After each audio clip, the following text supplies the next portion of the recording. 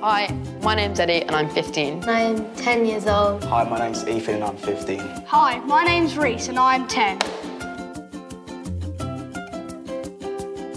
You're going to get your first mobile phone, so there's some important rules that I need to tell you. This is going to become entirely part of your identity. You can't be on it all day. We spend a lot of money on it. We need you to take good care of it. Get a case for it. Get insurance on your phone. Or even a screen protector as well. I drop my phone all the time. This is going to be great for talking with your friends. Not only can you hear them and talk to them, you can also see them.